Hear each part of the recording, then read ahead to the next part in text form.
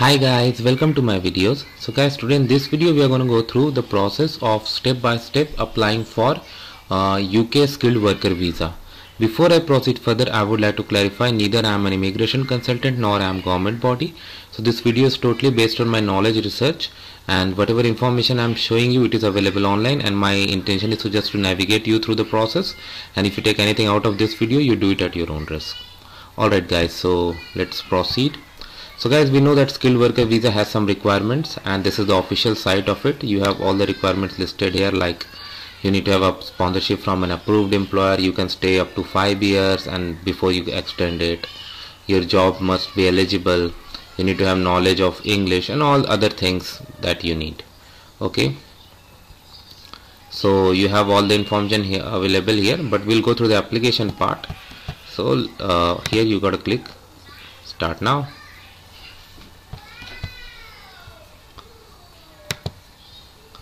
Are you intend to live one of the crown dependency of a kingdom?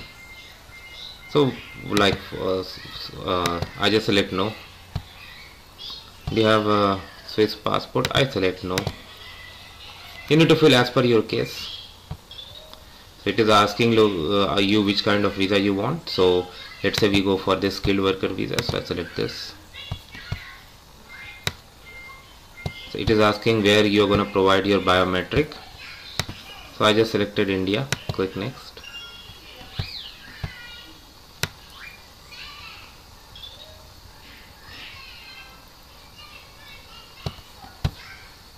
So again it is asking you to confirm, I confirm.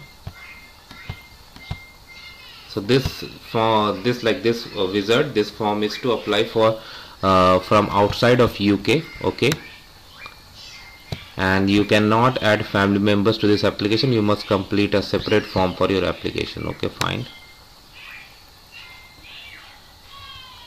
It is telling you all the things that you required: eligibility, required document, fee, certificate of sponsorship, how to apply, and also the steps for fill the form, and you need to do this in English.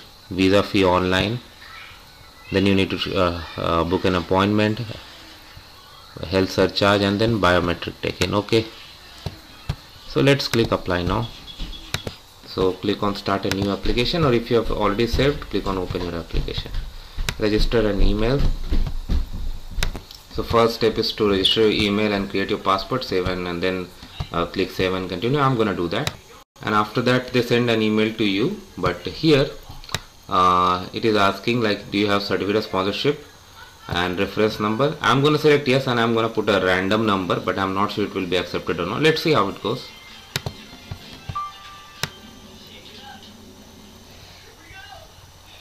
Okay, so let me try some combinations here. I somehow managed to cross that screen, but you need a valid certificate of sponsorship number.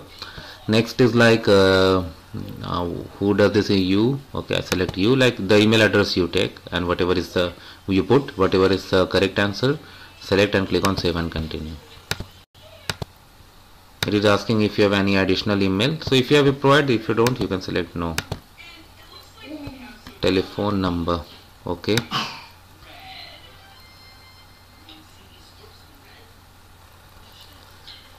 you have this, like only include numbers, and for international number include the country code. Okay, so and you'll be able to add additional phone numbers also later on, but this is how it is now. So I'm just going to put a sample number. It is asking like for while use out of UK, mobile, whatever is applicable in your case, do that. Clicking save and continue. Add other phone number. I just select no, but if you have, why not to provide it? Are you able to contact it by phone, telephone, call, message? But I select all, why not? Service update. Okay, name as per the passport document. So I'm just like, you need to enter your name, that's all. It is asking if you have used any other name. If you have, do, otherwise if you don't have, you don't need to worry about. If you don't have, just click no and continue. That's what I'm doing. Relationship and sex, so whatever is that, just provide the information. I'm selecting single, but if you have other situation you can put that. Address, town, city, country, I select same, yes, correspondence other. If you do know, you need to provide correspondence address. So I'm just going to put some sample, then you get this screen. How long have you lived here? Let's say you own it, and years, I just select 15 years, why not. Whatever the applicable, passport, okay, number, authority, date, expiry, as per your case. I'm just going to put some sample. The second is like country of issue or place of issue. So make sure it matches exactly what is on your passport. Click save and continue.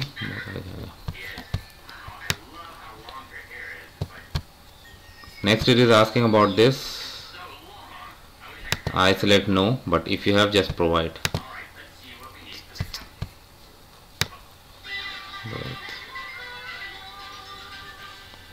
So this thing you can always get in your passport, so you know basically, right? So just put that information. I just put some sample, but it should match with your passport. Other nationalities, do you have any other nationality? I select no, whatever is applicable in your case. But if you are from India, India does not allow dual nationalities. Which language you prefer to use? I select English. English language assessment. If you are applying for doctor, dentist, you have passed.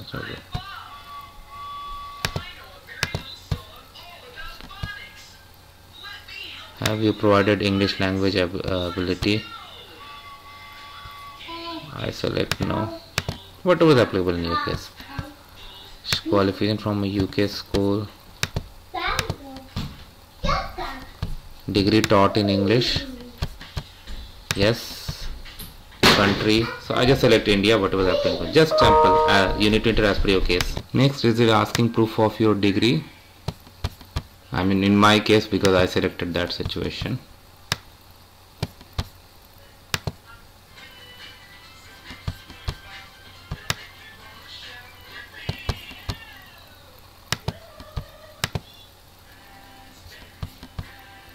Okay, now it is asking of family details. It's about two of your parent. Okay,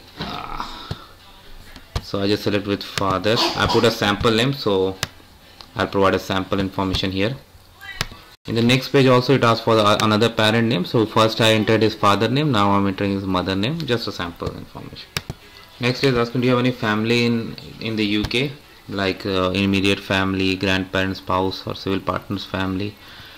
So I select no, but whatever is applicable in case, you're gonna do that. Where you will stay in the UK,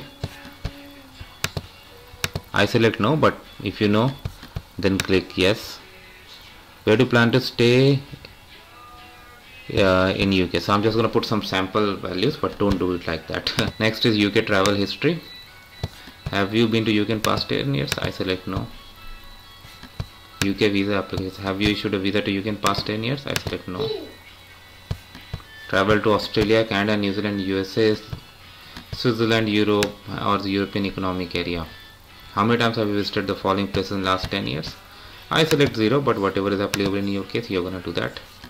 World travel history. Have you been to any other countries in past 10 years? Do not include this. I select no. Whatever is applicable in your case, you do. And we all know that if you have good travel history, it's always a positive indication.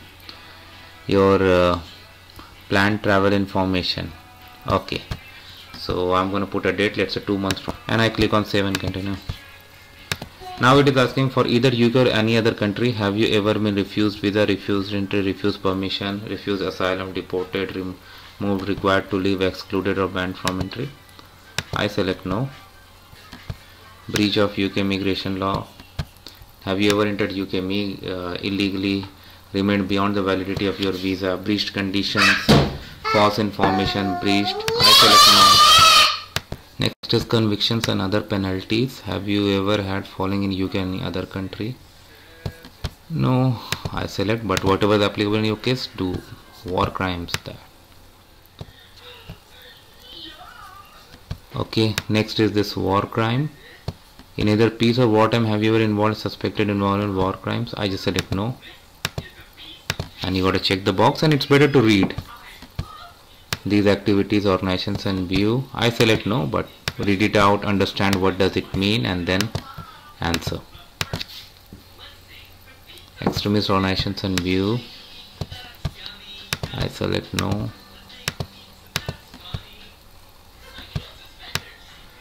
Person of good character, have you as part of undertaken paid activity? Dangerous to international security, no. With that mind, you may not be considered a person of good character. Behavior. Your employment history. Have you ever worked in any type of organization, armed forces, government, intelligence or security, media, judiciary? Okay. Sponsor license number.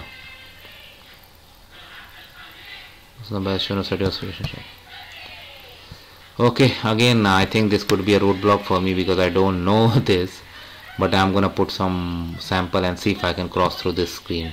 So guys, unfortunately I'm not able to get through this because I don't have this reference number, but I guess you know the process, right? I have already shown you. Then it comes with the documents. Document checklist was above, declaration, pay, and then further actions. We have discussed all these parts. So we are at the end of this almost, but because of this roadblock I cannot go proceed, but I think I have shown you the process. So thanks for watching this guys, and please subscribe to the channel.